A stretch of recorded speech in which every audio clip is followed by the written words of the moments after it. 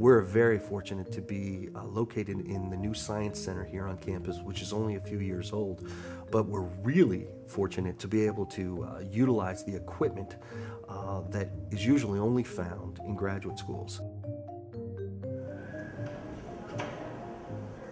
I'm partnered up with Craig Borger.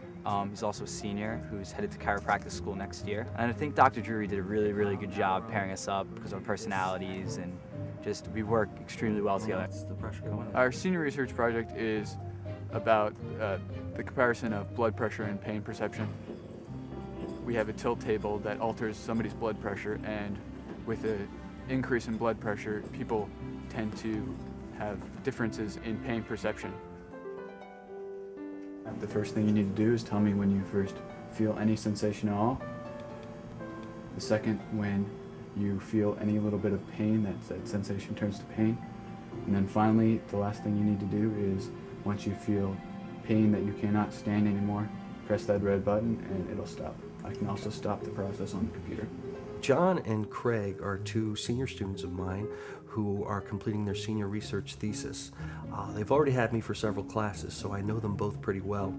But this is a different setting where they're actually going to be working with me on a project themselves. They're working together, but they're also working independently. If you quantify your pain on this pain scale, 10 being the most extreme pain and the most painful thing you've ever experienced in your life, what would the final pain be? It's just great working with somebody else and studying with somebody else, because you just see somebody's different perspective. We just need you to do the same thing as before. Dr. Drury is part of the reason why you come to a small school like this. He's been such a great mentor throughout the whole process so far. He's really takes an interest in you, not just the schoolwork that you do, but you as a person.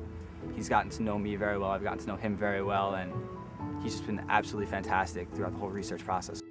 To tell you the truth, I actually didn't have this experience as an undergraduate either, and I consider myself very fortunate to be in a position at a school like Gettysburg where I can offer these type of unique experiences that require a certain amount of autonomy, require a certain amount of self-motivation for the students to actually experience research that's meaningful. How was the weekend? Very good. It's great to be able to have the opportunity to publish our finished project and get the word out so other people can research on a similar subject and maybe expand the knowledge of what we're doing.